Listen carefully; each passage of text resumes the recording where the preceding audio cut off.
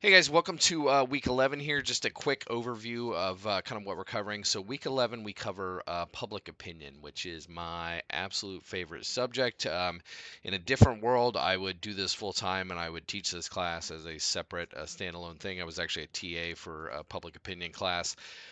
Previously, it's a subject I love. Yeah, I know you guys watched the video with Dr. Green, I believe, earlier this semester, where he sort of describes his research in that. That's what sort of got me in this and kind of inspired kind of my eventual career in market research, which is really kind of public opinion just as it relates to brands and products and that sort of thing.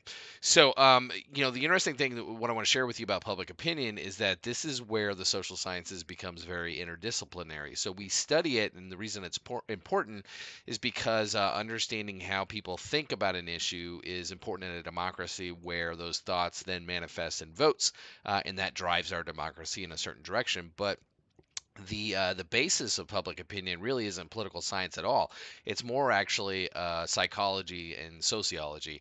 I was a double major as an undergrad in sociology, so I have a degree in that as well. And then in grad school, took quite a bit in the area of cognitive psychology related to my study of public opinion there. So we'll talk about the process by which people formulate attitudes, opinions, beliefs, and then ideologies.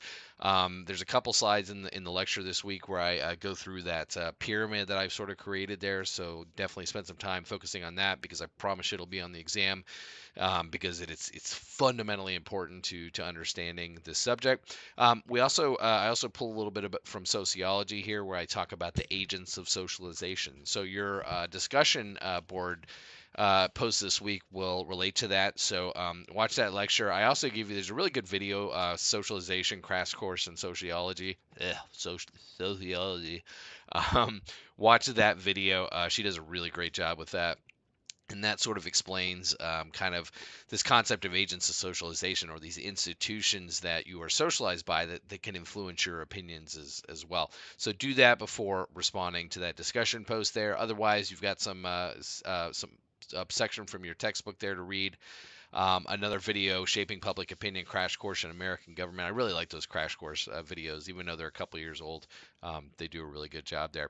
So that's it for this week. As per usual, I've got some grading to catch up on, and then getting you up to speed on the next part of your term paper is what I'm working on next. Now that I was going to say I'm not traveling actually, but I have more travel this week and the coming weeks as well. But we'll get it all sorted out. Thanks so much, everyone. Have a great week.